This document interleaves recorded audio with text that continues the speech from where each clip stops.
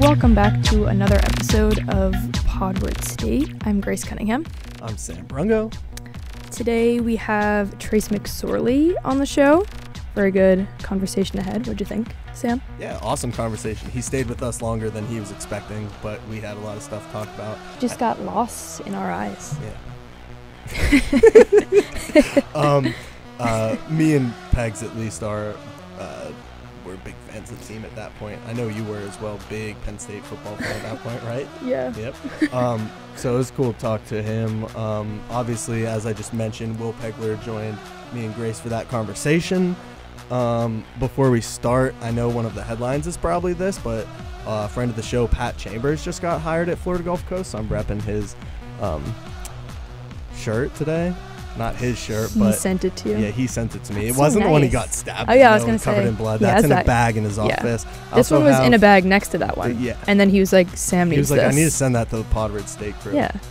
Also wearing Drew Freiberg's jersey, big NIT Princeton tonight. Anyone check the score on that real quick? I'll do it.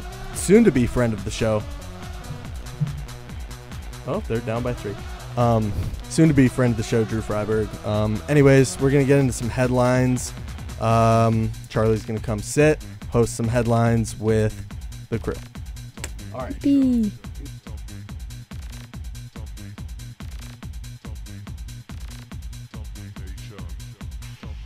Now we're going to get into some headlines. I have Charlie Pegler joining me to host headlines.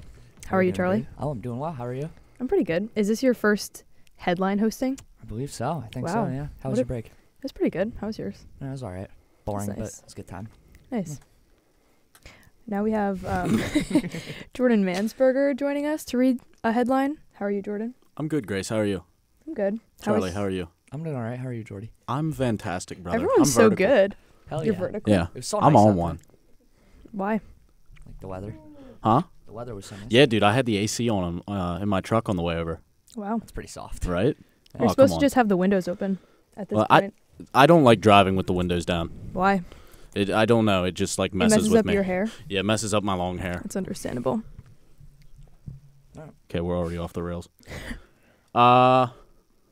So yes, this started yesterday. Penn State removed the masking requirement, but will continue enforcing them inside classrooms, labs, and other academic and creative spaces at all campuses. The policy change should remove mask requirements for dining halls, on-campus gyms, marketplaces, sporting events, and classrooms used for extracurricular activities. Masks will still be required where they are mandated by law, including particular workplaces, public transportation services, or healthcare settings.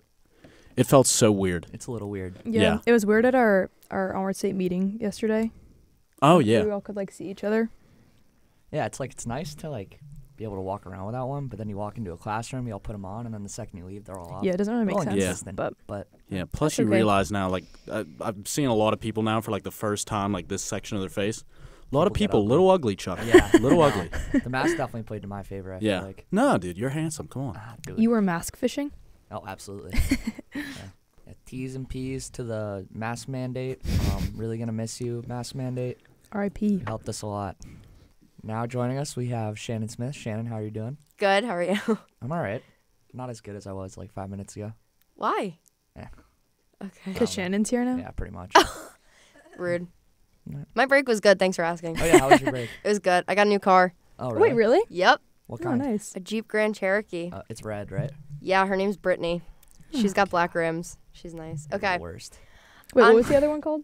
Dixie. Oh, yeah. T's and P's for Dixie. T's and P's for Dixie. Okay. On Monday, students strolling into Sbarro's might have noticed a new cow and cookie stand that was seemingly set up over spring break. According to signs throughout the hub, the new stand figures to serve treats as a partnership between the Berkey Creamery and the Penn State Bakery. For now, it's unclear exactly when Cow and Cookie will open, although signs around the hub say it's coming soon. That's fun. I love cookies, love ice cream, so But I like, like how it's called cow and cookie. I think that's yeah, funny. that's funny. But what are they gonna do? I feel like they would just have like the cookie sandwiches. What else could they do? Maybe. What do you mean? Are you mad Like about the that? one where it's like the cookie, and the ice cream, like an ice cream think- sandwich. But isn't it just gonna be like ice cream and cookies? It's They really sell good. them in, They like, sell the them in markets. Yeah, they Sometimes do. when they I'm do. depressed, I go get them. That's good. That and a Except cake. now I'm on a Oh, that's it. hard. All right, oh. see you, Shannon. Yeah, I'm on a hard diet. You Shannon don't got need up it. You so look beautiful, abruptly. Shannon. Not in a Bye, weird way. Shannon. Now we have Hailey Stutzman joining us. Hailey, how are you? Oh, I'm great. Grace, how are you? I'm pretty good. How was your break? It was fun. I went to the shore, New Jersey. Nice. You know what? I just learned from my fellow New Jersey residents. I have no idea after visiting New Jersey like every year, you don't make left turns. What? When? You don't make left turns is what they told me. They live in Tom's Ever? they live in I make Tom's left turns. River. Really good at Little League. Todd Frazier. No. Yeah. Like it's like jug handles. Oh, yeah. So you Like don't- the circles? Yeah. Yeah, but I make left turns like Well, sometimes. if you live in a small town, but like Yeah, like on one of those that's it's like so busy. weird. I thought you meant ever. I was like, I actually I didn't. was know like, No, am I they- doing something They illegal? told me they never make left turns. Well, I like down the shore. They live in Like, is that where Tom's they live? River, like seaside. Yeah, I guess. That's interesting. Yeah. I didn't know that. Okay, so a Penn State official died on Wednesday following a crash in Harris Township.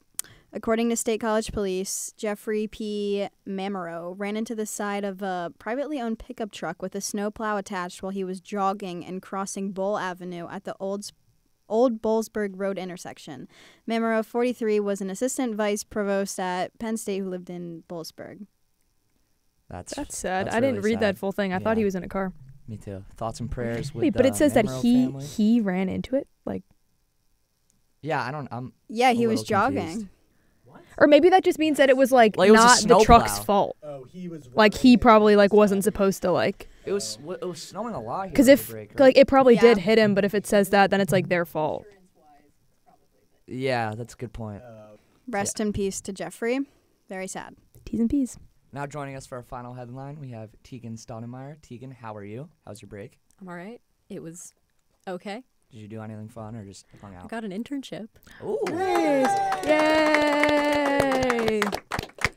T's and P's to local whiskey using a great bartender. What is your internship? It's with Discover NEPA. It's, Oh, that I'm sounds doing photo and video work for them Oh, over the hell summer. yeah. Nice. Congrats. That's awesome. Yay! Thanks, guys. So what you got? All on the right. headline? Florida Gulf Coast hiring of friend of the show, Pat Chambers, is officially official. The team announced late Monday night. The Eagles introduced the former Penn State head coach with a press conference at 10 a.m. on Tuesday. Good for Pat Chambers. He deserves to be a head coach in college basketball. Yeah, he's the man. I love Pat. What's the playbook after you get stabbed? This. Yeah, I mean, good for Pat. That's all we got for headlines. Now we're going to get into our conversation with Trace McSorley.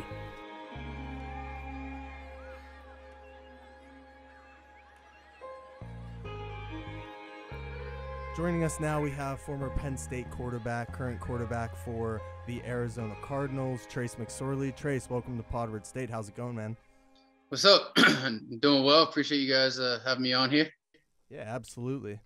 So just to start off a little bit, can you tell us how your recruiting journey went? You know, you had kind of a interesting recruiting journey where you were interested in going to Vanderbilt and then eventually switched to Penn State. You had a situation with playing safety and with quarterback. Can you just tell us a little bit about how that whole thing played out? Yeah.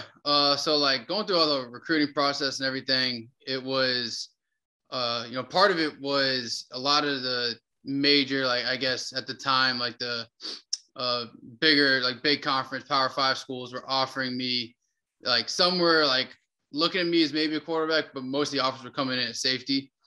And then everything was kind of like they wanted to see me come to camp, actually see me throw in person before they decided that, okay, I could play quarterback. They wanted to, see me in person. So it was the same even with Vanderbilt.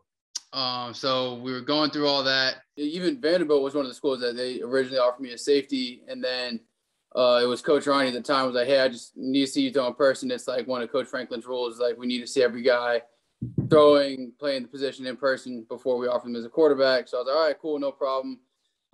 We were doing like some spring practices and stuff. And Coach Ronnie came out, saw one of those like spring workouts, and we did like a little stayed after and like threw with me and some of my high school receivers. And then basically he left that afternoon, got a call from him, say, hey, you're a quarterback, we're recruiting you as such. And then from like that point on, like even when I would go to the school, like when I first went to school to check it out, like Coach Franklin wouldn't let me talk to the defensive staff. So like for me, it was one of those things. He was showing that faith in me as like a quarterback, and then that was a position that he saw me as, and he was making that effort to show me that that's how they saw me. So like for me, really, that's kind of what it was. At that point, I had kind of made the decision that I was only going to look at schools that were recruiting me as quarterback. Those that were recruiting me as a defensive back or safety or that athlete position, I wasn't going to go to those schools. I was strictly going to school to play quarterback. So that kind of that eliminated a good bit of the schools for me. And then once I got down to Vanderbilt, kind of fell in love with the coaching staff, and obviously you're in Nashville, like the city, it kind of speaks for itself when you're down there. So that was, for me, how I ended up originally committing to Vanderbilt. And then, I think it was like in mid-January or something, Coach Franklin got the job at Penn State. But because of, recruiting rules, regulations, NCAA rules, stuff like that, he couldn't reach out to us and let us know what the deal was. So he had to get cleared to be able to talk to recruits. So it was kind of like I'm sitting there. It was like 2 weeks before signing day, and I didn't know if I could still go to Vanderbilt because I didn't know who the coach was going to be there yet. I didn't know if Coach Franklin was going to want me to come to Penn State. I was hopeful that we could, but we really couldn't. He couldn't have contact with us, so there wasn't any way to for him to say it. So then finally he got cleared. He gave me a call and told me, hey, I want you to just come up to Penn State, check it out. Like, we want you to come out here, but it's not too far from you and your family. If you have time, we'd love to see you guys up here. And then we drove up a couple of days later, and basically once I saw that the university and set foot in Beaver Stadium and checked out the facilities, and was still able to meet with the coaches and realize it was everything that I loved about Vanderbilt football wise, but on a much bigger level. To me, it kind of like decision was super easy that, where I was going to go play ball. When you first arrived at Penn State, you played behind Christian Hackenberg. What was that first season like for you? First season was a really big opportunity for me just to kind of learn. Obviously Christian was coming off of, he was Big Ten freshman of the year, coming off his first season. And at the time I was competing, 2 guys came in our class, so I was competing to, win that backup job. So I ended up winning that backup job, but they were going to try and redshirt me as much as possible. In that, knowing that situation would have had to arise where if Christian got hurt, he had to go out, I would have had to go in, that type of deal. So that first year, I think, was big for me because I had to quickly learn how to prepare for, to be a quarterback in a collegiate game, and, how to watch film and how to, get in tune with the game plan and know, what we're doing. And I think that was just a big thing for me because I had to get up to speed quickly. I wasn't necessarily playing and getting that in-game experience, but all the preparation and that aspect of it, I was able to get. And, Christian and Coach Ronnie kind of really helped me out a lot with that. And just really being able to sit back and see how Christian kind of prepared himself. And then, the meetings with Coach Ronnie, and he would take time during practices while Christian was getting his reps. I would stand right next to him, be talking with him, talking through the plays, talking through the reads. And, he would have me just, hey, just out loud verbalize like what you would do in each situation. So making sure I was getting those mental reps. And I think that really helped me because that kind of became a routine for me. And then I continue to build it through my 5 years there, but it got me into that routine so that I knew how to prepare myself for when the days did come that I was playing and I was a starter. Kind of going back to your time, right before Penn State in your recruiting process, I think I remember when he went on Part of My Take, like you said, you talked about how Hack was like your your guy or whatever. What do you do you remember anything from that, and like what it was like kind of walking around and touring with Christian Hackenberg as, you know, QB1 back in 2013 or 2014, whatever year it may have been? Yeah, so I mean, I know when we came on, I had my official visit. They had me. I was with there was a guy Austin Whipple. He was my official host, but like him and Hack, obviously they were quarterbacks. They hung out all the time, and Brenneman was his roommate, and Brenneman and Hack were like best friends. So we all went out together, and it was crazy just to see, like, I think we tried to like go out to a frat party or something like that and see, like, you know, at first they're telling we don't have enough room, like you guys can't come in, blah, blah, blah. It's a whole bunch of like young, you know, high school recruits. Like they don't want us at their party. And then, you know, eventually like kind of Christian walks to the front door and he says one thing, shakes the guy's hand, and they let everybody in. So it was one of those deals where like you could see kind of the power kind of behind that position.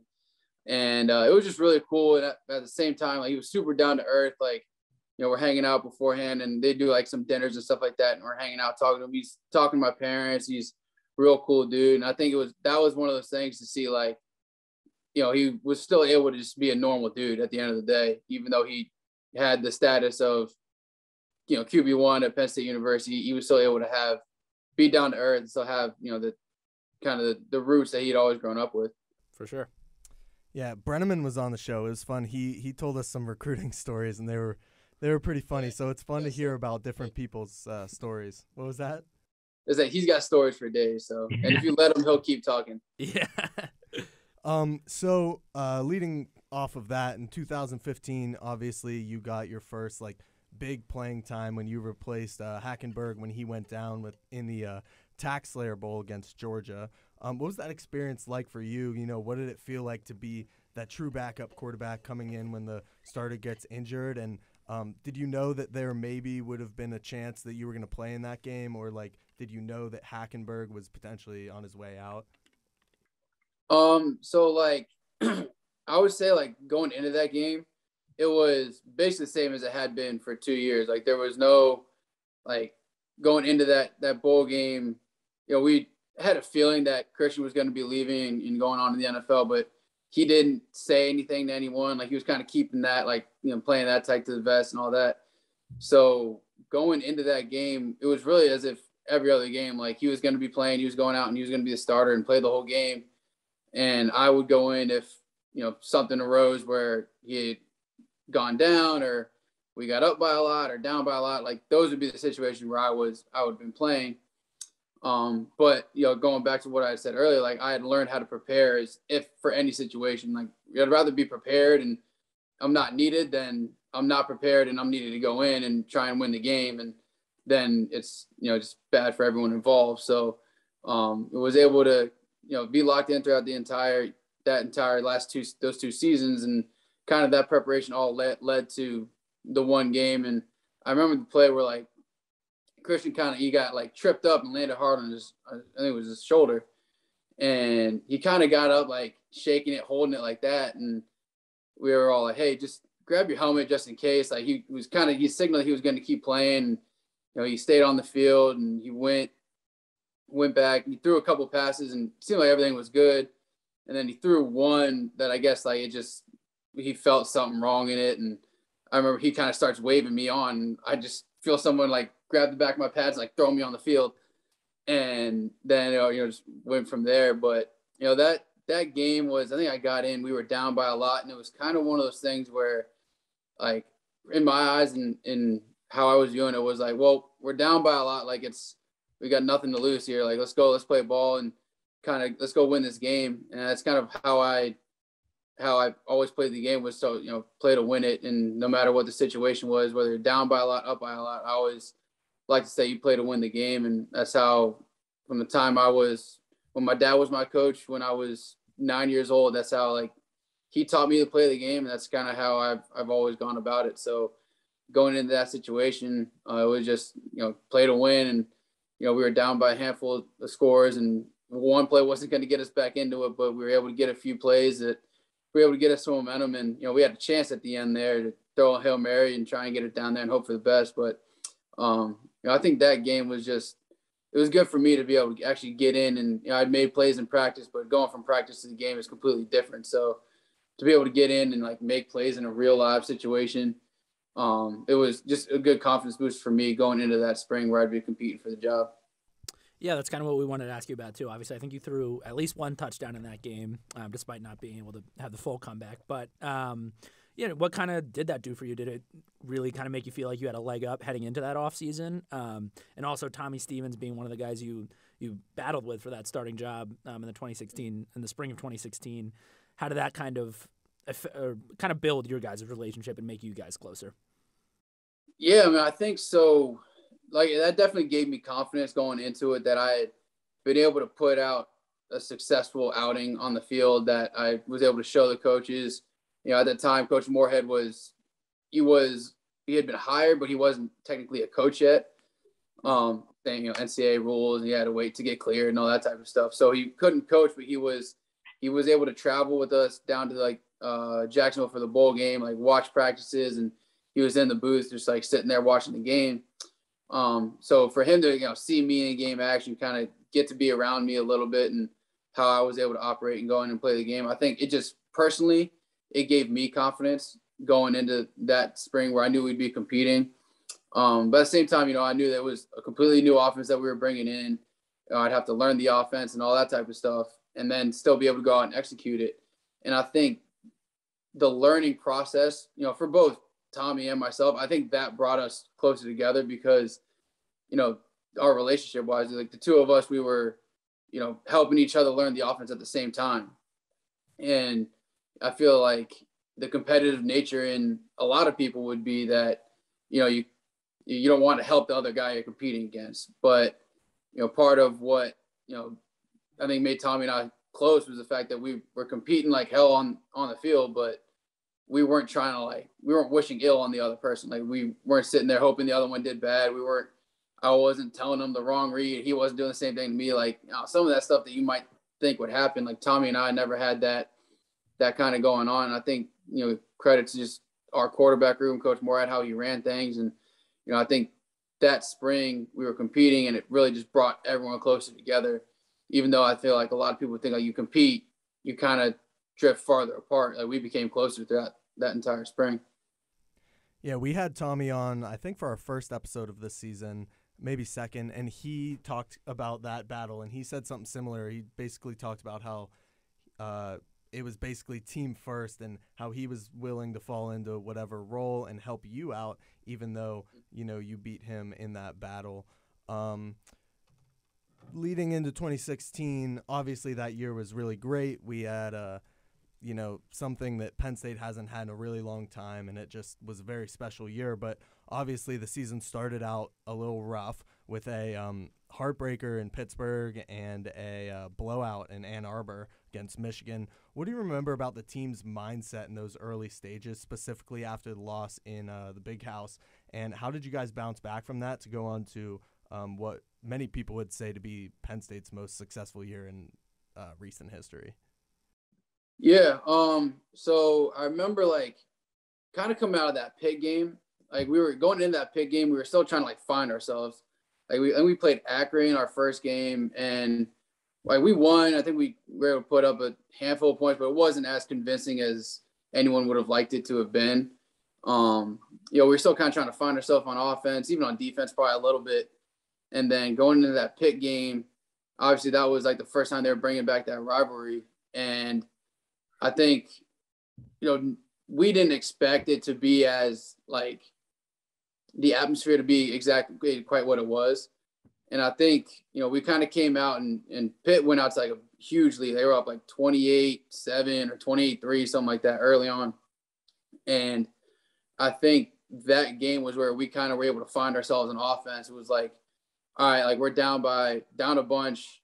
In years past, if we were down like this, we would kind of just cave it in and, try and move on to the next week. But, we had to kind of find ourselves, and we were able to get back into a position where we were down 3, I think it was a 2-minute drive, going to, try and at least kick a field goal to tie it, touchdown wins it.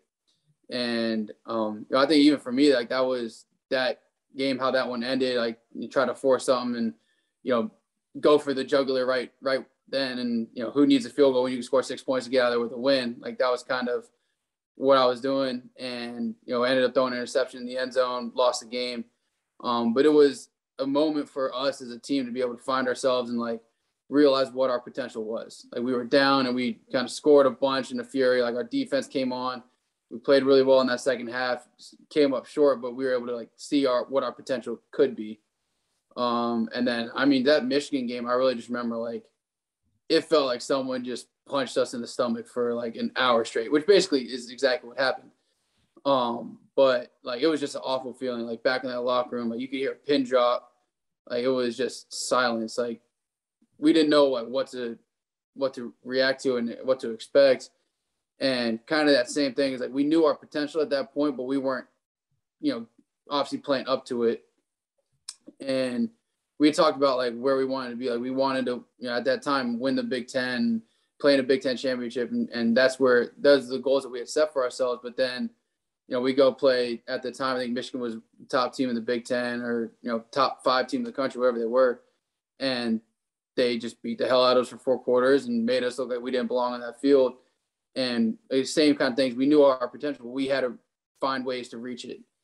And that was just a moment for us to kind of, like, look ourselves in the mirror and, say, hey, this is what we need to be. This is we're not doing what we can to be able to reach our potential.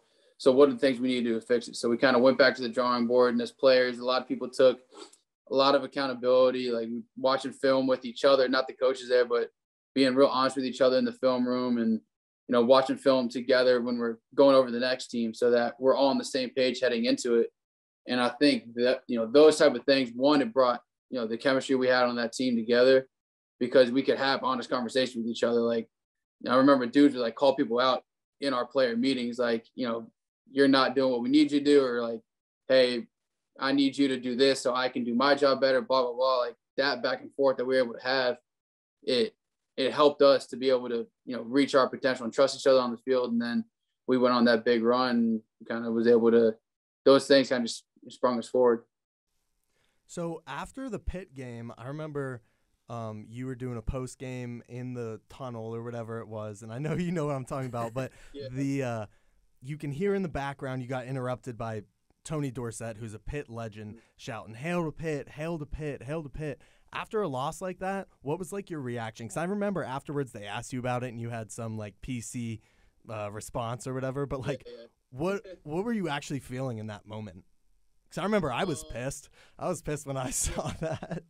So in my head, I'm, like, thinking to myself, like, we just had a tough loss. And it was the first one for me, like, as a starter, where, like, it kind of, at the end, it felt like squarely on my shoulders. A bad decision, like, lost the game for us. And, to have to deal with, I didn't know who it was. I thought it was, like, some Pitt fan that, had been drinking since 8 a.m. and it was, completely wasted, just walking by and, taunting, kind of, being an ass.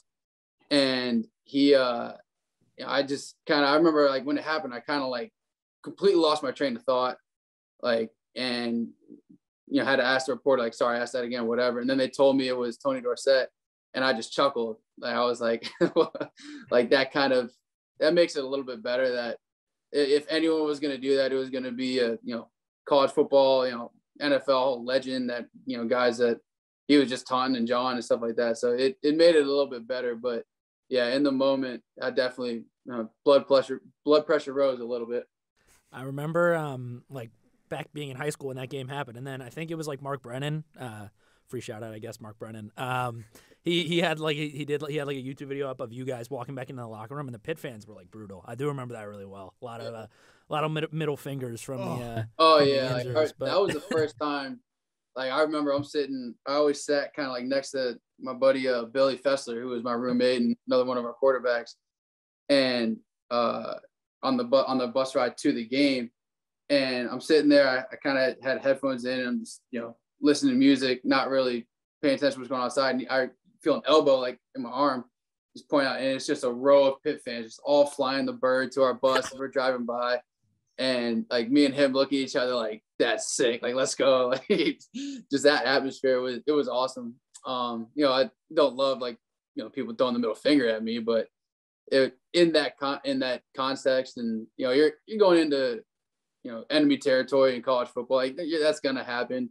And I remember from that point on, like every away bus ride to the stadium, I would look out the window and like try and find like, all right, who's doing it today, or, like whatever.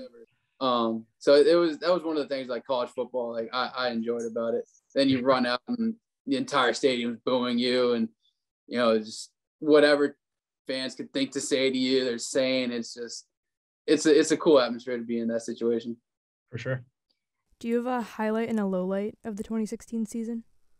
I mean, I would say probably like the low light would be that Michigan game, just like as brutal as that went. Highlight, so that would be, that's like two tough ones, because that was the year we beat Ohio State and at the whiteout, and like the fans rushed the field afterwards. And I remember I'm sitting there doing, they're having me try to do like one of the interviews on field after the game. And because like you like couldn't get through the crowd of people, they kind of had like sectioned me off in like this one little like circular section where they were trying to wait for the person who's doing the interview to get there. And they ended up not being able to get there. So I'm like standing there waiting for this person to get there. And my buddy Billy, his little brother, who at the time was like, he might have been like 12 years old. I just see his face like emerge from like the sea of people. He's like, Trace, what's up, bro? And I'm like, James, what are you doing? Like, where's your family? Like, he's like, I don't know, I lost them. Just some little kid like running around. So like that whole deal, I can still remember, just to see white people like celebrating on the field. But then it's so hard to like say the Big Ten championship and like winning that and celebrating on the field after that with, being on the podium. It's really hard to say like that wasn't the highlight of the year. But so I mean, those two, like I always go back to is like some of my highlights just from my time at Penn State in general. So towards the end of that season, obviously right before the postseason play, we had the Big Ten championship, which was an amazing experience for Penn Staters, especially just years after the the sanctions and everything that happened. What was that experience like for you? You said that you guys knew what you were capable of. That was your goal. So what was it like for you guys to win that game and to just feel the love that came from Penn Staters? Because for me, I grew up in State College, and I was at that game with my dad, and it meant so much more than just a normal Big Ten championship. I remember I looked around, me, my dad, my brother, all grown men were all just crying in the stands, and every other guy was like that. And everyone there was just, in a very emotional state because of what that meant to the program. What did that mean to you as a member of the team, a leader of the team, and to go out there and play how you guys did, eventually winning MVP and bringing home the Big Ten championship? Yeah, I think so for us, like you said, we had set out that goal of, that's what we wanted to achieve that season was win the Big Ten championship. And, I remember, we started at the beginning of the season, and that was something that we hadn't done before, was like, talk about winning the Big Ten. It was always talk about winning the next game. Coach Randy has one game at a time mentality. He sees the tweets where he puts out the next team, like almost obnoxiously on Twitter. But so that was kind of his whole mentality, was the next game. And one of the seniors, I can't remember who, it was Brandon Bell or maybe it was Evan Schwan. Friend of the show. They were doing like their meeting with Coach Franklin, and they brought it like, Coach, like we understand the one game at a time mentality. Like that's how we have to approach it. But, why don't we set our ultimate goal and talk about it? Like, why can't we say like, at the end of the season, we want to win the Big Ten, but we need to get through week 1, 2, like focus on this week. But at the end of the day, like knowing where we wanted to get to. So we started to do that. And, it's kind of, team meeting was starting. Coach Ring put up, a picture of the Big Ten championship trophy. And then immediately, this is where we're going, what we want to get to. How do we get there? Next team. So still be able to keep the same mentality.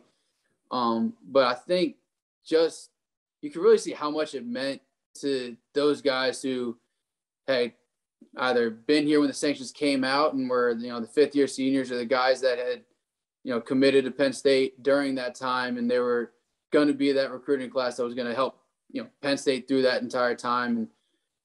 when, everyone told them that they were crazy to go to a school like Penn State because they'd be, down for the count for the next 20 years. And so for those guys, I remember like seeing all those guys who came in together and how they, celebrated on the field after that whole deal that was really cool to see, because you could see how much it meant to them when everyone told them that they were insane for even going to Penn State at that time.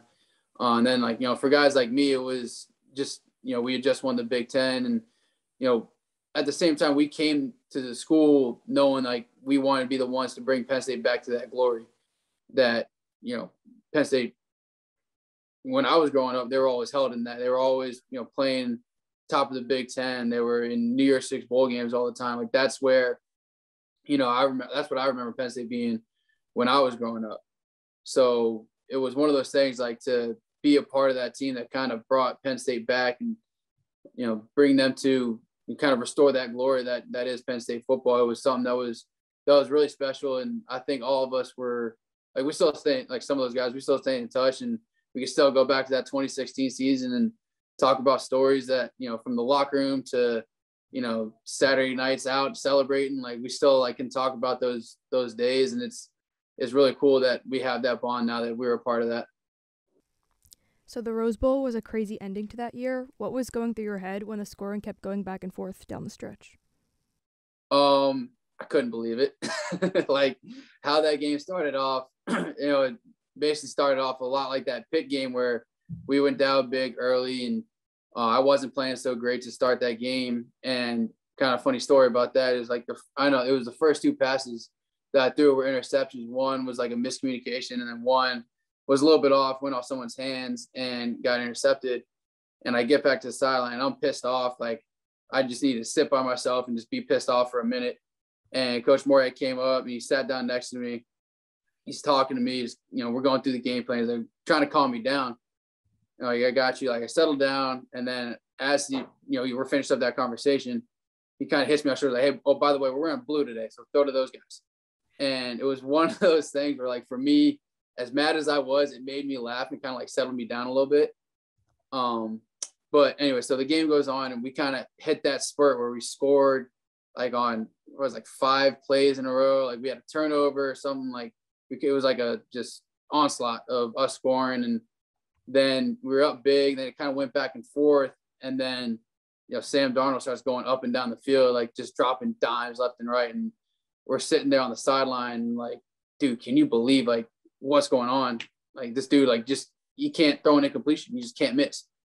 And it was one of those games where it was like just going back and forth, like offensive game. Like, and obviously, same kind of deal that happened, ended up trying to force some interception and they won the game. But, in that moment, it was just like, as the scoring's going back and forth, you just couldn't really believe like how that game was going. It was literally like big play, back and forth. It was almost like a video game type, like just teams were scoring. It was big plays left and right, and we couldn't get a stop. So I know this is definitely a tough question, but the Rose Bowl was such a fun game. I was there for that one actually, which was sick, being in California for that game. But do you have a favorite play from that game, maybe even from your perspective or from the team's perspective as a whole? I mean, there's a lot, but yeah, there's a lot. So like that, we came out in. So one of my favorite plays it was early on in the game, but we had tried to, we call it like a double move to Chris Godwin on Adoree Jackson, and they blitzed from my left and kind of forced me to like roll out to the right, and I'm rolling out, and Chris had won on the route, but he kind of like, I'm rolling right, he was going the other way, and so I couldn't really like throw it back, and then at the last second he kind of like flipped and threw his arm up over the other shoulder. And I'm like by the sideline, I just kind of threw it up to the corner to him, and he was able to kind of like make the catch, drag a toe in bounds, and get the touchdown. And I think that was, even though early on it wasn't like one of the big plays that it kind of set us off, but it was just like a really cool play that I always liked, and how it unfolded. Like had to roll out, throw, deep ball, roll on the run with pressure in my face, and Chris made a hell of a catch, to get a toe in, get control, and get the touchdown. I remember he had that one-handed catch too. That was I mean, that was at like midfield. All That those was crazy. big plays are like, Yeah. that's what immediately popped into my head was like, obviously there's Saquon's run that still gets played on like College game day because he made the entire defense miss. And then there's the play to Chris where he kind of went up, tipped it to himself, and was able to score a touchdown. And then, there were a ton of big plays. Like I said, we went back and forth. I think it was like 5 straight plays or something that we scored on. B-Bell had his interception where he brought it back down to the 1 yard line. Like it was just, there's so many huge plays in that game. But the one I was talking about to Chris, that's probably my favorite one, just how, the X's and O's and like how it kind of unfolded. For sure. Definitely a good choice. You were talking about Chris Godwin there, Saquon a little bit. That offense under Joe Moorhead was so electric, and I think that people sometimes take it for granted how many stars were on the team. What was it like to play with, Saquon and Chris Godwin and just have those guys at your disposal to just, like, have fun with? Like, it was like a lot of the stuff that went through that Joe Moorhead offense was, like, fun plays, and it seemed like you guys were just enjoying playing football.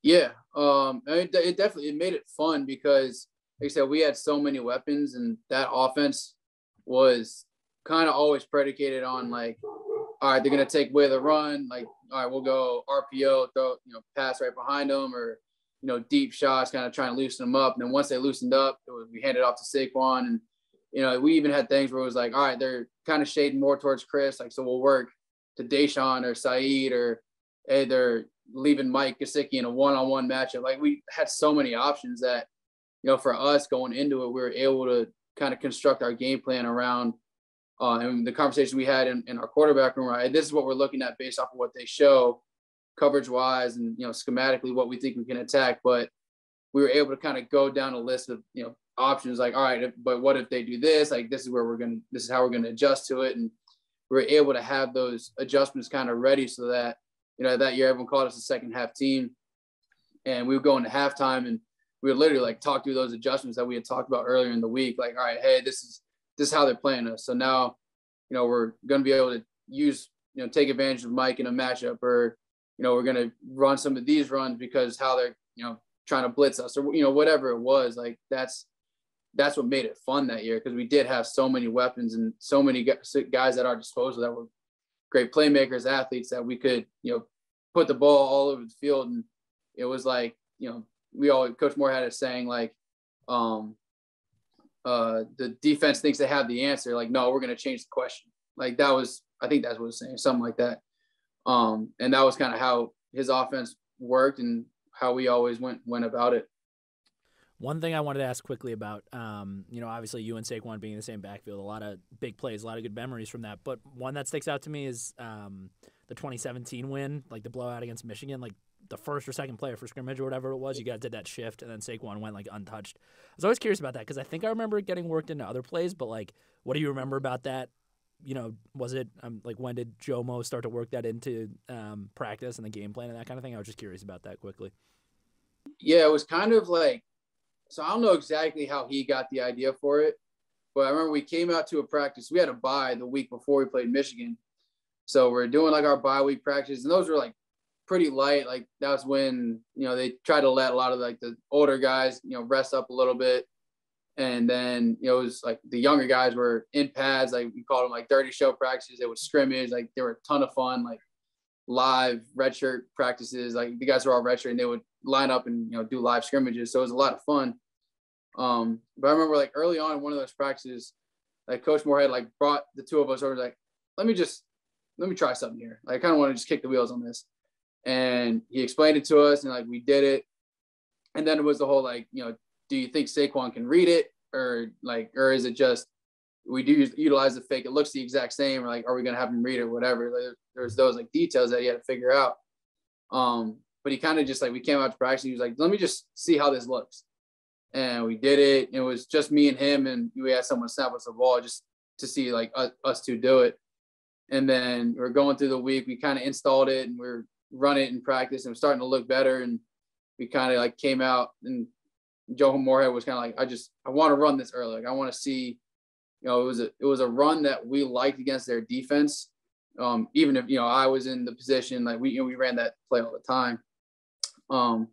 But he just wanted to see how they would react. And then, we thought it could be a big play. We didn't think it would be necessarily the 80-yard run it was that just set that entire night off. But yeah, no, it was cool because, like you said, Coach Moore was so creative that we were able to do certain things like that. We had so many weapons, and we were able to work it in different ways. And we used Tommy in like a 2-quarterback scenario, so like the 2 of us would do it. It was one of those things that we were able to kind of work in and utilize a bunch. Yeah, I was curious about that because it looked very cool. It worked well. Yeah. So obviously, to say the least. So your time at Penn State finishes up after the 2018 season. 5 seasons with the Nittany Lions. Obviously 3 starting. You can kind of go on and on about the records you have. You went 31-9, won a Big Ten championship, won a Fiesta Bowl, went to a Rose Bowl. You've got several single-season records, a ton of career records, program records at Penn State for a quarterback. So with all that in mind, obviously, what do you feel like your legacy at Penn State is, and kind of where do you think your place is among other Penn State legends, not even just at quarterback, just Penn State legends in general? Yeah, I mean, so I think probably the one of the records I'm most proud of is just, the wins and losses. I feel like that at the end of the day is, like I said, I always play to win the game. That's how I was always brought up. And to finish out my career as, the winningest quarterback in school history with all the success that program has had throughout, college football history, all the great players, quarterbacks that kind of came through that, through Penn State. That was always one of the ones that when I knew like I had that in my sights, like that was the one I wanted. The passing yards is great. That's what, fans love to see and all that type of stuff. But kind of for me, I always lean back on that winning record. And I think that's something that I've always been able to hang my hat on. And, records are meant to be broken. So one day it will be broken. Who knows when, but that's one I want to see trying to, survive as long as possible. For sure, that makes sense. And yeah, kind of going off of that, obviously in 2018 it ends. The Citrus Bowl doesn't go as planned. You guys dropped that game, but still, I think I was just curious about how you think that impacts your legacy in a positive way. Because I think, even despite that being a loss, I feel like so many Penn State fans remember that fondly as a memory of you. Just even through the latter half of that season, grinding through the injury you were dealing with, and then playing through it in the Citrus Bowl. How do you feel like that kind of plays into it as well? Kind of the way you, I guess, approach the game. Yeah, no, I think what you said, like I always try to, play with a little bit of edge to my game, like chip on my shoulder and, always kind of being like physically and mentally tough. And I think, my first 2 years, I was extremely fortunate to not have any like significant injuries. I had like ankle sprains and, the stuff that happens in football, but nothing that was ever like kind of super significant until I had the knee injury against Iowa. And, I think that was something that I had to just fight through. And, the way I got my start at Penn State was someone got hurt and I was able to go in and play in that game, and kind of the rest was history from that point on. So, I didn't want that to happen to me where I got hurt and, I knew Tommy was a great player and it wasn't like I had ill will against Tommy, but like I said, I was always a competitor and I wanted to get back on the field. I didn't want to lose my job.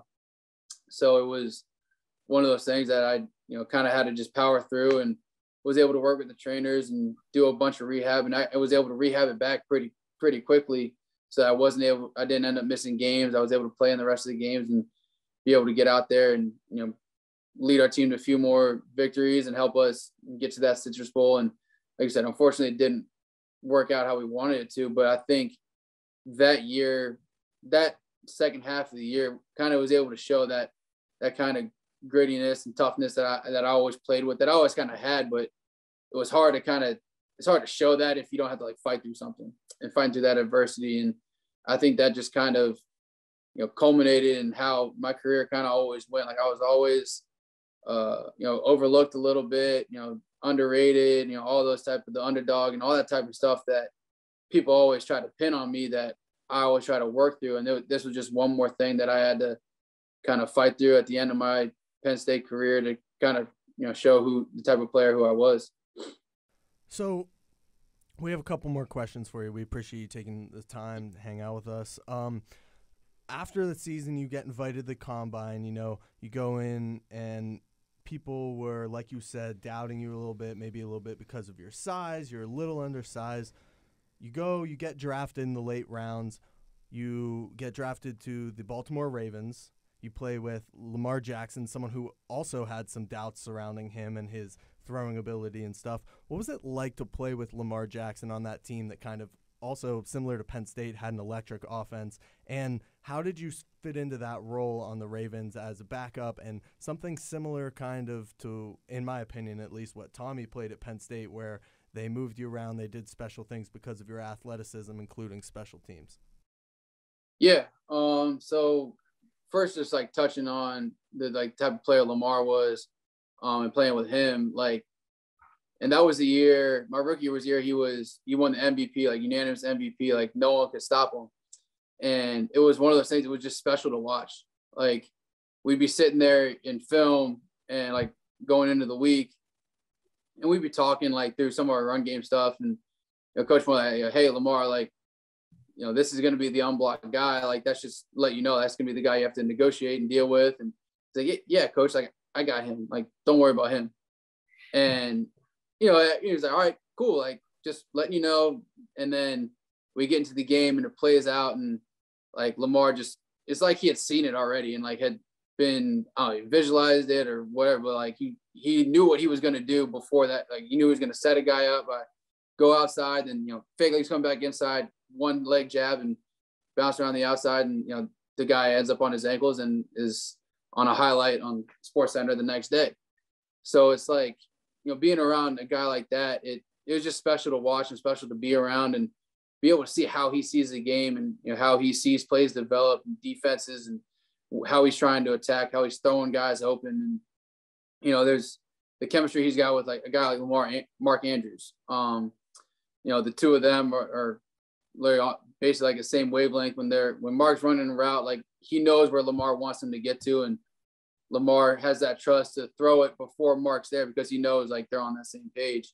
So to see the two of them operate was super special to be around, and it's a huge learning thing for me, just to be able to see and see that's how you kind of have to operate at this level as a quarterback, with that trust in your receivers, seeing things before they happen, being able to anticipate and that type of stuff. And then being able to, I came in, they had talked to me a little bit about like a special teams, like Taysom Hill role, and tried it out a little bit. There were a few things that I was able to do like through practice and stuff like that. Ended up not getting on the field and doing it, but it was definitely an experiment that we went through, and it's different. When you get down there and you're trying to block a dude that's 240 pounds running full speed for 40 yards on kickoff return, and it's it wasn't the easiest thing to be able to get out there and do.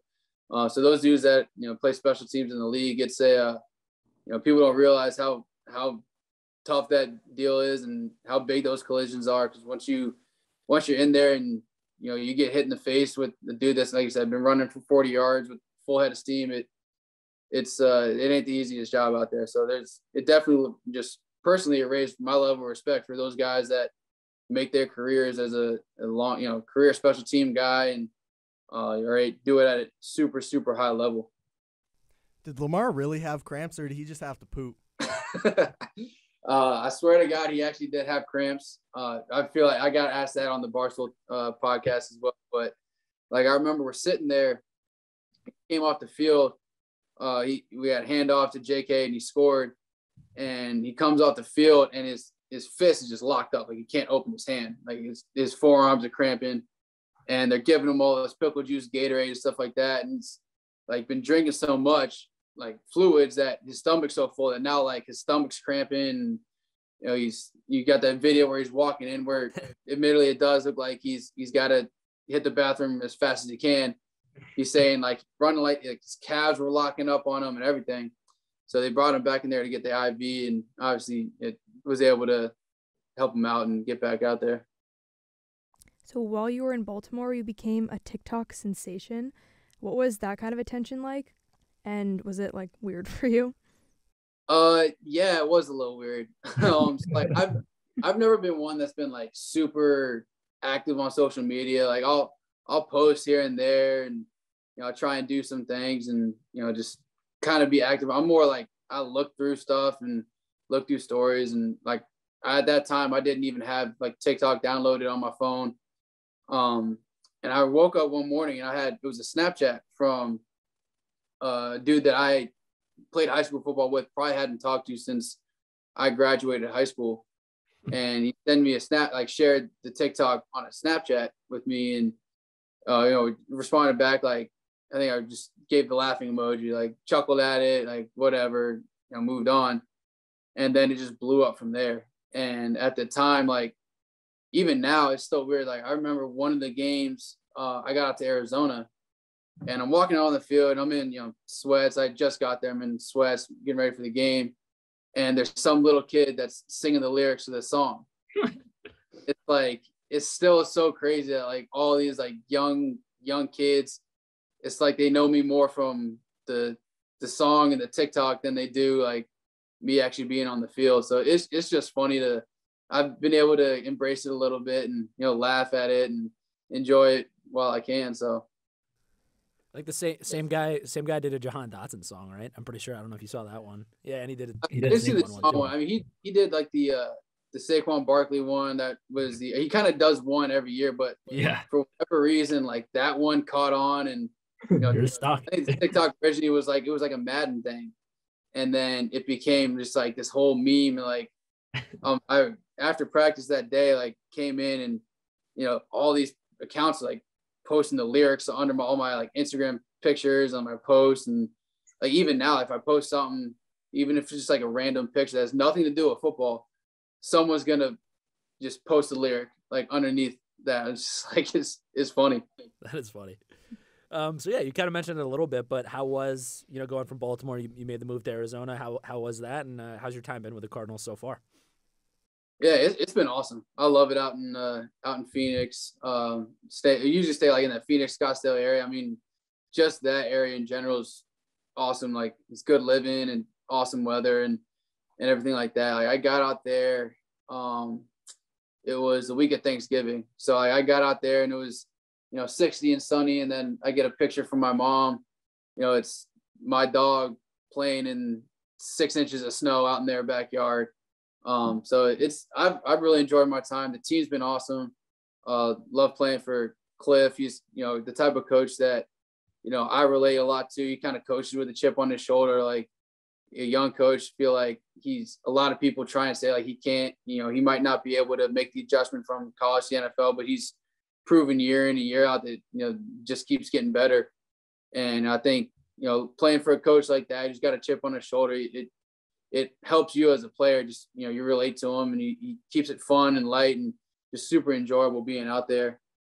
But that transition was kind of crazy. It was like my first hands-on experience, like the business of the NFL. I was on practice squad in Baltimore this whole year, and we knew I could be claimed and picked up. So we kind of had an eye on what was going on around the league just to see what would maybe happen. And then I remember I get out of practice on Friday, and I have a text from my agent, and it just says like, call me, Arizona is going to pick you up. So at that point, I'm like, oh shit. Oh, sorry. You're good, man. Excuse my language. You're good. But I just was like, oh, all right. So I remember I was like, all right, hey, I'm still at the facility. Like, let me call you when I leave.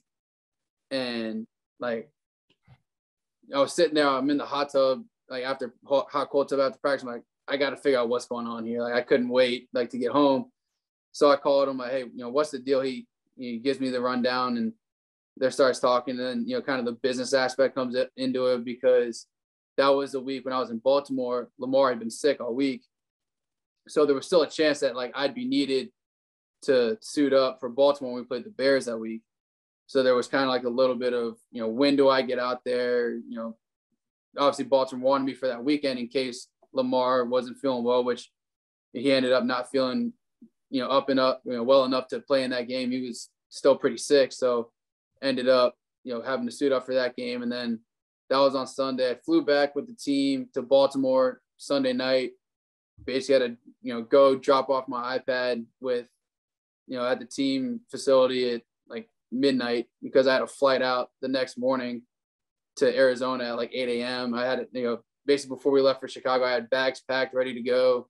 And and then got to Arizona, had to do, you know, the physicals and that kind of stuff, and then signed. But it was a crazy couple of days there where I didn't necessarily know exactly what was going to happen, how it was all going to play out, but, you know, super thankful for obviously everything that happened in Baltimore and the opportunity they gave me, but definitely really excited to be where I'm at now and, you know, kind of on a team that's up and coming, got a lot of momentum behind them, and, you know, excited to get back there and get the season started in, you know, a few months, basically, we go back for OTAs.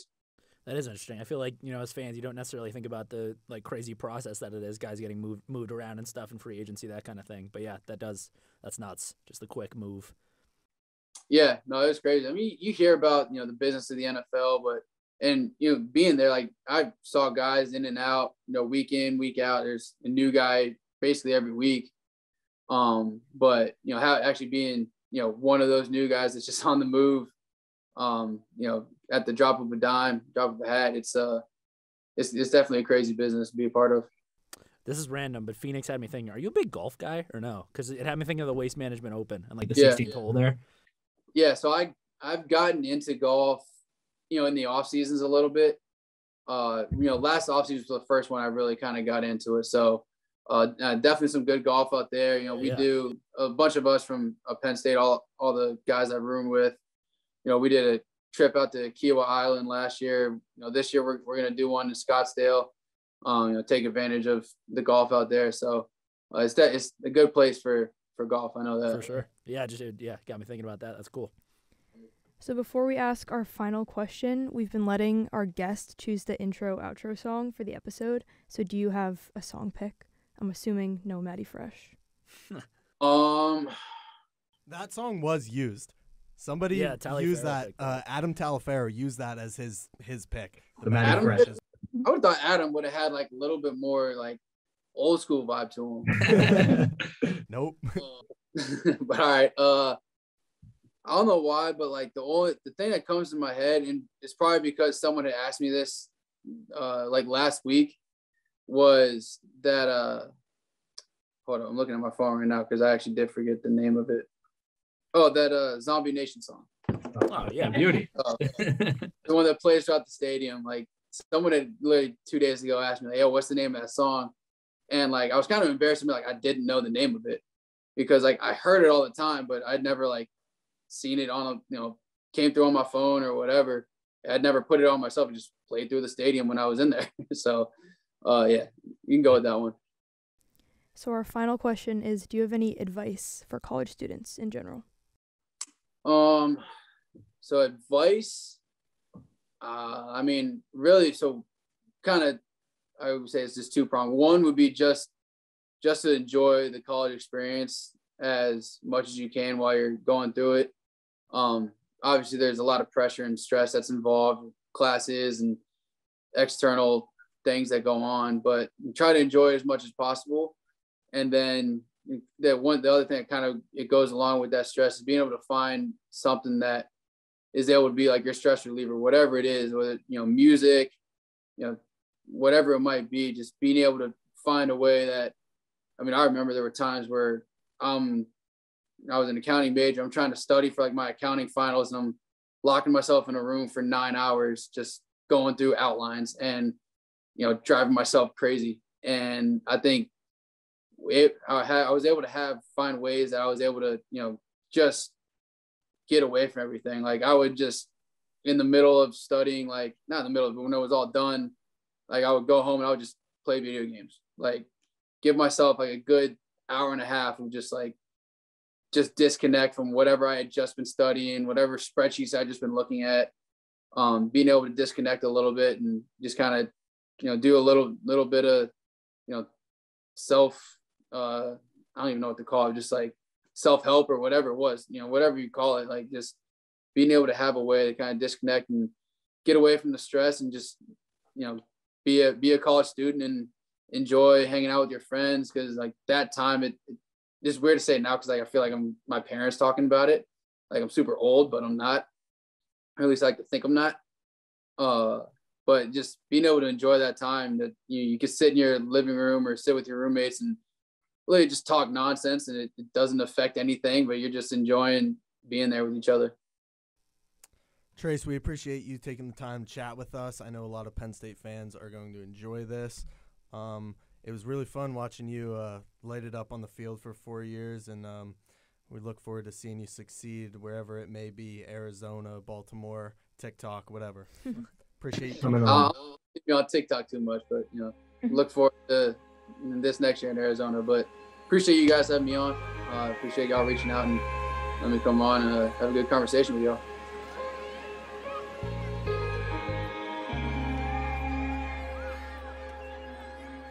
That was our conversation with Trace McSorley. Now we're going to hop into some sports talk with Keeley, Lamm, and Will Pegler. How are you guys doing? Doing well. How are you, Connor? I'm doing great. I'm doing well, too. Sun shining, good weather today. That was very fun talking to Trace. I hope that was an interesting conversation. It was definitely a long one, but Penn it was State fun. legend, that's for sure. Yeah. All right, let's hop into it. We have some big football news coming up with NFL free agency and the NFL Combine. Will, you want to start us off with that? Sure. A lot of franchise tag stuff. Chris Godwin, we just talked about him with Trace, awesome wide receiver for the Buccaneers. A lot of big news for the Buccaneers, but they just he received the tag from the Buccaneers. They definitely want him back for good reason. He's obviously a great wide receiver alongside Mike Evans. And his deal, it has yet to be structured into a long-term one, but next year he's set to make about $19 million. Yeah. So not too shabby. And Tom Brady's back throwing footballs, so yeah, nice paycheck. Good news overall, right? Morphs into something more next year. Yep. Obviously, Mike Gesicki's kind of in the same boat. His deal was restructured into a $10.9 million deal, so shout out to him. And he also signed it on his honeymoon, which is pretty cool. Did you guys? Congrats to him and his wife, Hailey. I think it's Hallie. Hallie proper. Congrats to them. But did you guys see the video of Saquon and all the former Penn State players dancing at the wedding and Mike had his shirt off? That was amazing. He's definitely a meathead, but I like him. No offense, Mike. Yeah, but having Saquon as a hype man is something that would be pretty cool. Yep. Also, Allen Robinson's kind of in the same boat. He was expected to be franchise tagged, but he wasn't, so he hit the free agent market. Any predictions on where he's going to go? Come to the Giants, Allen. That would be awesome. Awesome team. They need weapons. No, I don't know. What do you got? I don't really have any predictions. What do you guys think? I want him to play in Green Bay with Rodgers. I think he deserves a big-time quarterback, so that would be pretty cool. Adrian Amos is one of his best friends. Yeah, Super Six. Remember those days? Yeah. Super Six. Yeah. Going into NFL stuff a little bit more, the NFL Combine was last week. Who did well and who impressed? Do you guys have any insight on that? Go for it. Tariq Castro Fields ran an impressive 40-meter dash at 4.38 seconds. It's pretty darn fast. He also received an athleticism score of 97 from NFL Next Gen Stats and tied among Combine participants since 2013. So that's pretty big as well. I think another big one was Brandon Smith. I don't think that was really a surprise to anyone or anyone that watched Penn State. I mean, he's an awesome athlete. He finished fourth among linebackers in all the major categories. So that's the 40-yard dash, the vertical leap, and the broad jump. And I also saw this picture of him. I don't know. I just saw it on Instagram. It's some NFL reporter tweeted it, which was he just looked like he's like an alien. I don't even know. Yeah. But so that's pretty exciting. I mean, another couple of defensive stars, developing in the NFL maybe. So that's exciting. Yeah, also Arnold Ebiketie had a great combine. He was second among edge rushers in the vertical jump, broad jump, and fourth in bench press reps. So huge. Pretty good showing from him. And then I wanted to say something about Jahan Dotson. So he ran a 4.43 40. I don't know if anyone saw this, but there was an NFL reporter who was talking about how Jahan ran a slow 40, but he's considered a burner. That's bad. Come on, man. Do better. He's not that's his third best attribute. Speed. So at the point, what's the difference between a 4.39 and a 4.43? That too. Pad speed is fast, different fast than fast. straight line speed. So I don't know. If you guys watch the Maryland tape, you'll see him burn through that entire secondary the entire game. So. And even against Auburn or the other big games, it was his route running and hands. Yeah, that were and he did it for 3 years. So. Too, Yeah, so yeah. That's pretty bad take. Wanted to get that in. Moving on to wrestling, the NCAA Wrestling Championships begin this week on Thursday, March 15th. Will and the wrestling crew is going to be there, so woohoo! That's pretty exciting. Have anything on that, Will? I mean, it'll be a couple of guys are coming off of the Big Ten individual titles. Didn't get the team title. Michigan was 1.5 points. Michigan beat out Penn State by, I think. So that was tough. But I mean, all the guys, Drew Hildenbrand he was a 2 seed. He had a tough loss at Big Tens, but RBY, Nick Lee, Carter Starachi, and Max Dean all won individual titles. That's pretty much everyone who's expected to besides Aaron Brooks. He lost to another Michigan man. Jordan, you remember his name? I'm sorry, I'm blanking on it. The guy Aaron lost to in the final, was it Massa? I always forget it. Yeah, something like that. So but we don't. It's okay. He was expected to win. He didn't, obviously, but still a ton of momentum going into nationals. The guys I just listed are kind of expected to kind of dominate. They're kind of all at the top of their weight classes, not just only in the Big Ten, but in the NCAA as a whole. I think Drew Hildebrandt is another guy to highlight over at 125 pounds. Like I said, he was the number 2 guy in the Big Ten Conference, but he got knocked out quickly and didn't really do that well in consolations either. So that sucked because like they got a lot fewer team points, and that really hurt in terms of the team conference race. But I think that makes them hungry too. You know what I mean? They're very fun to watch, and it'll be. We'll be there myself, Mara McKeon, friend of the show, fellow contributor, and Aaron Sullivan will be shooting it for us. Highly recommend following along. It'll be Thursday, Friday, and Saturday, so a busy few days, but it's pretty exciting. And if you really want to see Penn State like dominate in a sport more so than a lot of other sports, I highly recommend watching it on ESPN. Yeah, definitely. I'm excited for the matchups other than the number 1 seeds, like Bartlett, probably playing Sasso again. That would be pretty cool. So big stuff coming up for Penn State wrestling. Yeah. Men's basketball, they just finished their season. Kind of an electrifying round in the Big Ten tournament, marked by 2 wins, one over Minnesota in the first round and Ohio State in the second round, which was a great game in a second-half comeback. Keeley, do you have anything on that? Gosh, those were really fun games to watch. I really enjoyed watching Jalen Pickett all week. Like, oh my gosh, so great. He scored 22 points against Minnesota in the first round and then 16 points against Ohio State. Totally second half killed it, but it was really fun. That was a 71-68 upset win over Ohio State. And then they moved on to the quarterfinal against Purdue, which was seeded number 3 in the tournament. Sad 69-61 loss. I didn't get to watch that one. I was on an airplane, but don't tell United this. I turned my airplane mode off like before I landed. Oh I know, God. Criminal. And I was refreshing Onward State Sports. My dad was behind me, like kicking my seat, and it was really fun to watch or pretend to watch. Were you trying to keel everyone on the flight? I was. I was. I guess so. I had to. Sorry, Keeley. But yeah, so that was a sad loss. But awesome season for Shrewsbury, in my opinion. I think it was a good first year for him, and I'm very excited Jalen Pickett is coming back for another year. Yeah, that's huge. He put up 18 points a game in the Big Ten tournament, so to do that against Jaden Ivey and Purdue, and obviously Ohio State has a pretty stout front court too, so that was awesome to see. Obviously, capping off basketball, John Hara finished up his Penn State career. Kind of marked as a Penn State basketball legend to most, For sure. just the way he stuck with the program through 3 different coaches, so obviously, we're going to miss John Hara in a Penn State uniform. He at the end, his final press conference, he gave the prediction that they'll win a Big Ten championship soon. With he named Braden Shrewsbury, I believe that's Micah's kid, who's like a pretty highly rated Class of prospect. 2023 recruit. So that's exciting. That'll be cool. And I also feel like that's good. Not that it was an issue, but that's also good security for Shrewsbury. Like he's not going anywhere if his kid is going to come through. I know he's balling at State High right now. But yeah, OS covered was awesome of basketball, by the way. Keeley and Connor, you guys both killed it among some other people covering basketball. So thank you guys for that. The games were very fun to watch, definitely, and our coverage helped that. Yeah, we appreciate a little self-plug. Yeah. Moving on to men's hockey. They were also in the Big Ten tournament this weekend. They upset Ohio State, actually, in a 3-game series. Did you guys catch any of that? I did not.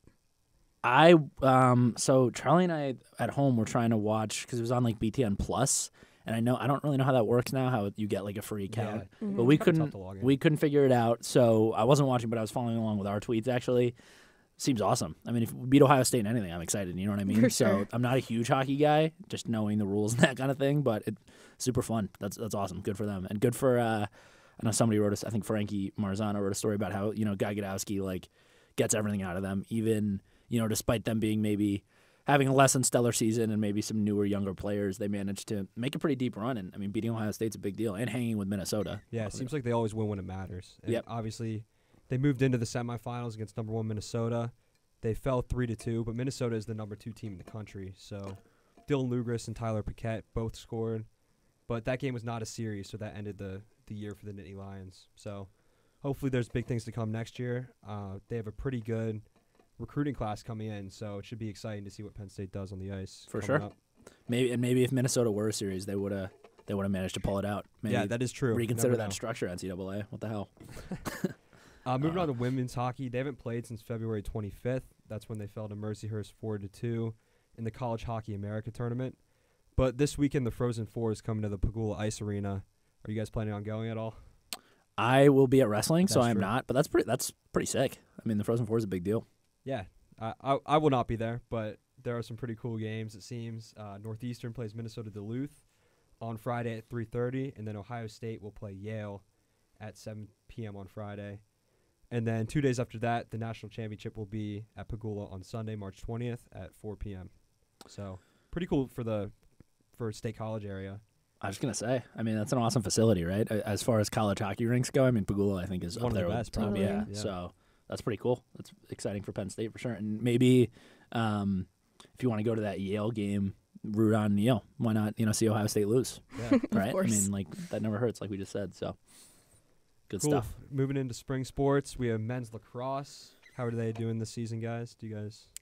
Men's lacrosse just dropped a really tight game to number 4 Cornell on March 12th.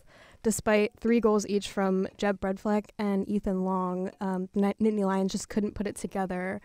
And then they lost again today, Tuesday, to Bucknell. Another tight loss, 12-11. Fifth-year senior Jack Kelly grabbed 3 goals, but they couldn't make the comeback in the end.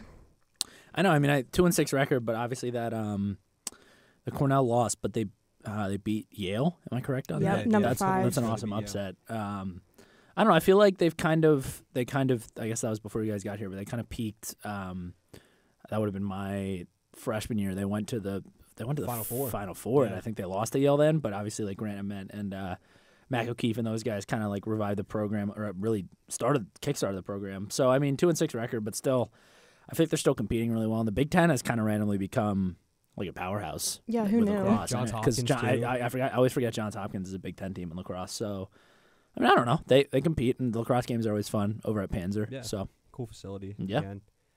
Going on to women's lacrosse, they're 5-2 this season, and they played 4 games since the beginning of spring break, so we've missed a little with that.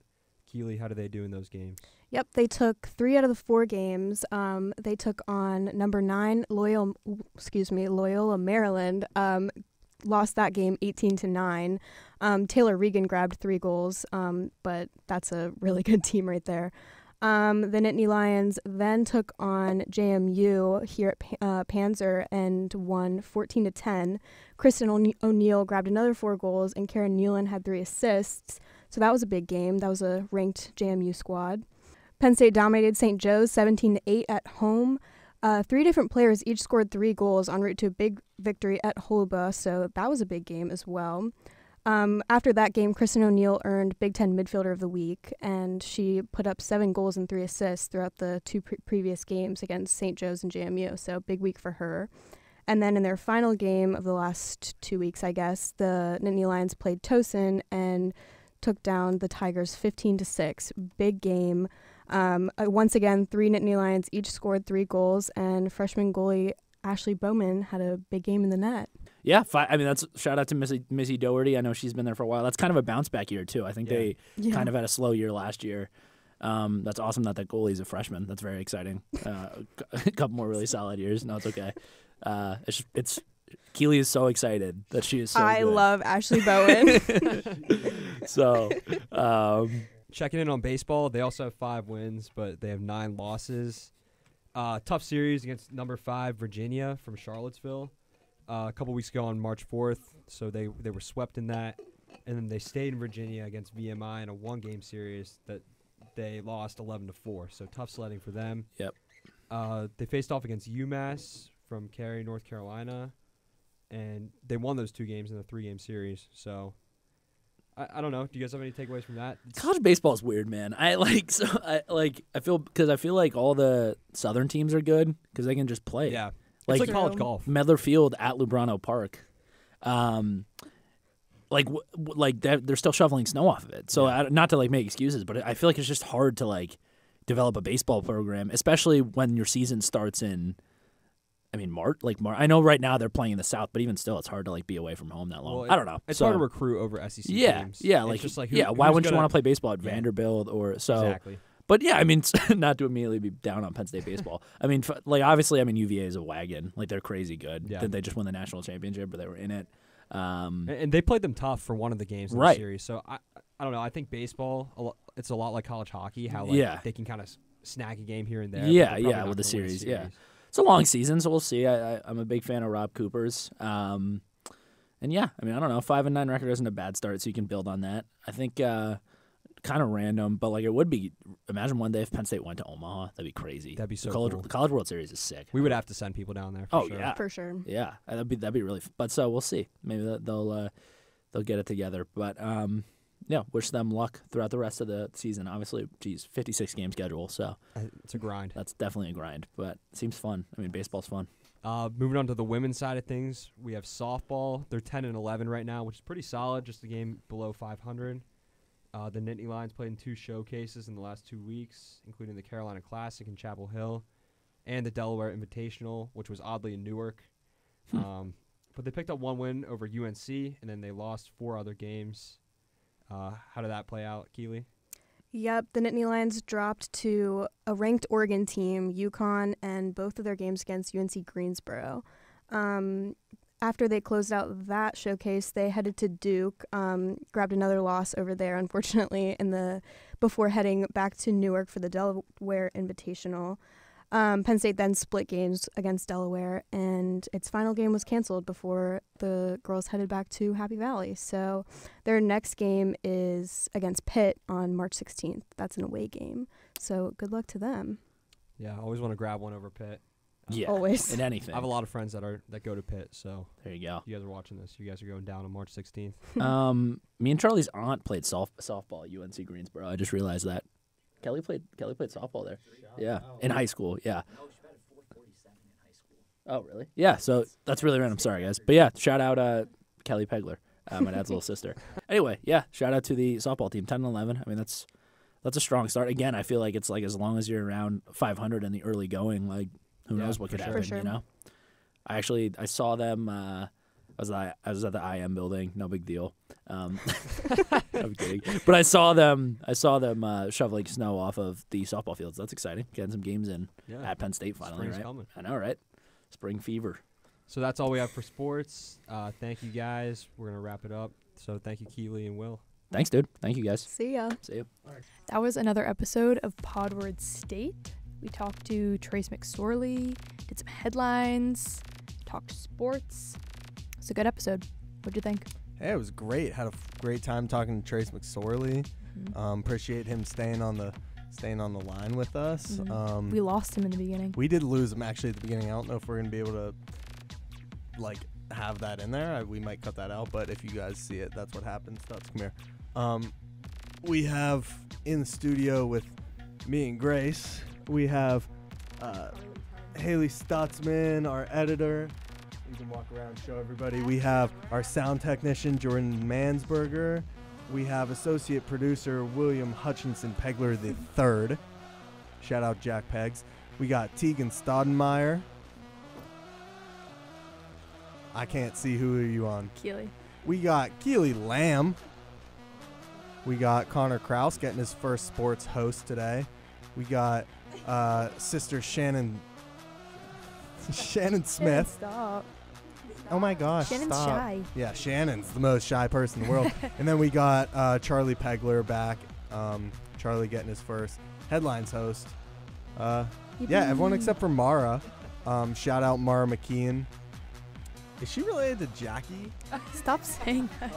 The joke is dead. Shout out Jackie McKeon. We are going to miss Will on Friday at the Brew, and also Gabe Herman. Gabe Herman's kind of a staple of my Brew Fridays. He's what? Gabe will be here. Oh, shout out Gabe will be at wrestling. Why? Yeah, we'll talk about it later. But shout out to the crew. Will, I hope you and Mara have safe travels. And Aaron. Yeah. No, we hope pod Aaron people. has, and has buddy, bad travels. You're going too, right, bud? Yeah. Buddy. Yeah, bull. Buddy. Anyways, we're going to wrap here. We're here. It's 8:16 and 12 Late pod. seconds. We're still going to leave and it's going to be dark, even though It's March daylight savings. 14th, 2022. No, it's the 15th. March 15th, 2022. Anyways, we're back after spring break. Podcation, our second of the year. I think it's the third. I've said podcation like a bunch of times. Well, we had one last season. Or maybe Second of the season. I talk about the podcation before it happens and then after. Yeah. Second of the season. Shout out Pat Chambers, FGCU, friend of the show. Shout out. We had so many shout outs. Brenneman, we had Brandon Bell, shout out. Adam Talaferro, shout out. There was one Tommy other. Stevens. Tommy Stevens, shout out. So shout out to all our friends. Our friends. We have so many friends now. All our buddies. Friend of the show, Trace McSorley. We need. That's got a nice we ring to it. keep forgetting stickers. Anyways, maskless, as Yay. always, from the Willard Building, but now it's legally maskless from the Willard Building. This is Podward State. My name is Sam Brungo. I'm Grace Cunningham. We appreciate you guys. Be safe. Have a good weekend. Adios. Or week, actually. Oh, yeah. Sorry, I cut you off. Do it again. Bye.